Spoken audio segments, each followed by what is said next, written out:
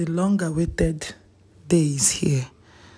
The youngest president in Africa, President Faye, has been sworn in. Okay? A lot of expectations. Let's see how things go, but we hope he delivers. We look forward to a president with a difference. We look forward to a better performance as per being a young guy, young, fresh breed.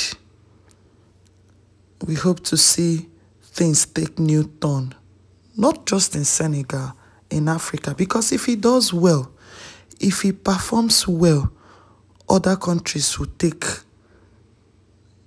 follow suit. Other youths will also sit up.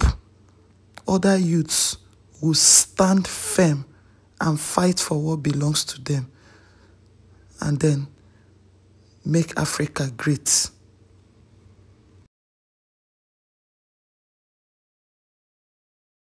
Once a jailed opposition candidate, Bassirou Diomaye Faye was sworn in on Tuesday as Senegal's fifth and youngest ever president. The 44-year-old former tax inspector defeated Amadou Ba, the candidate of outgoing President Macky Sall's ruling coalition, by a landslide in the first round of voting. Je suis conscient que les résultats sortis des urnes expriment un profond désir de changement. I am aware that the results of the ballot box express a profound desire for systematic change.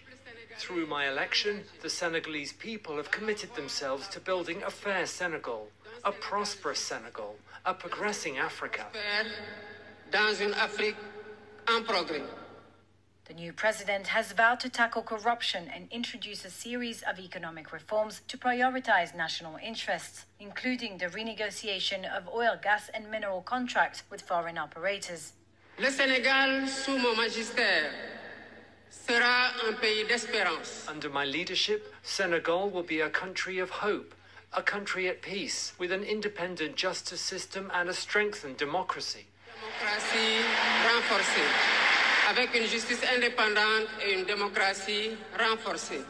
This is my promise, based on the oath I have just taken before God and the nation in your presence. Devant Dieu et devant la nation, en votre présence. Over a dozen heads of state and regional representatives attended the inauguration, including Nigeria's President Bola Tinubu, Ghana's President Nana Akufo-Addo, and African Union Commission Chair Moussa Faki Mahamat.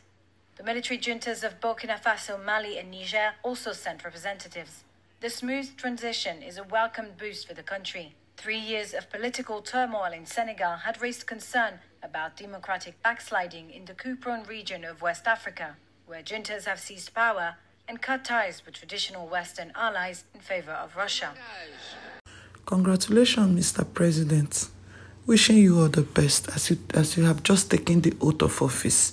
We hope to see you do well so that other youths will wake up.